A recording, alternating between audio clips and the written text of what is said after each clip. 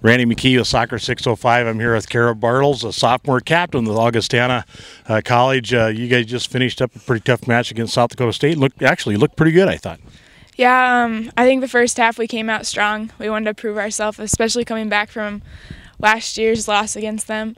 And we just strung some passes together the first half, and second half they kind of took it to us, but I think we hung in there well.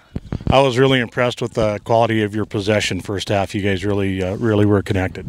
Yeah, that's something we've been working on a lot in practice, and that's kind of the foundation of our team, but we're trying to get the ball more forward and be more penetrating. Well, you know, you got three players up there running hard that work hard for the ball, so, you know, it looks like your scheme's probably going to be effective for you. Yeah, they're doing really well up there.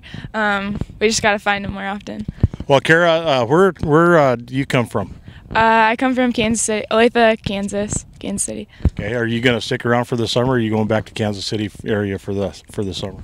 I'm going to go back to Kansas City this summer, yeah. Okay, well, thanks very much for spending a couple minutes with you, and best of luck through the summer. We'll see you this fall. Thank you.